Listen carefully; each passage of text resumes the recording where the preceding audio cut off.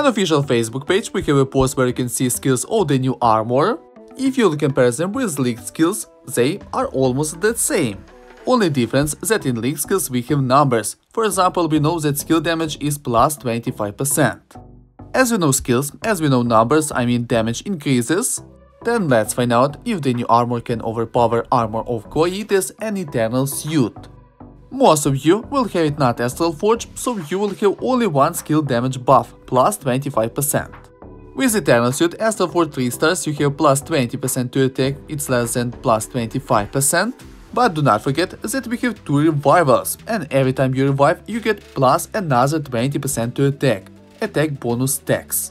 So with 2 revivals you get plus 40% to attack, which is more than plus 25.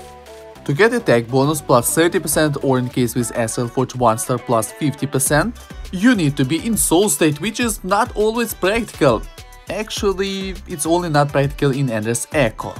So if you're not going to Astral Forge your armor, it's better to keep your course, I mean Eternal and Void. But what about Astral Forge skills?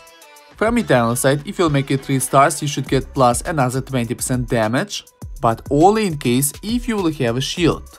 As for me, it's kinda useless skill because, for example, in Extreme Challenge where you will really need it, most likely you will not have that shield. As a result, you will not have that bonus. On Void side at 2 stars, as for me this skill is not practical either because again you will need a shield, plus the shield value should be higher than health value. But looking at Void skill 4 stars, which gives you plus 15% to skill damage, with Red skill in total you will have plus 40%.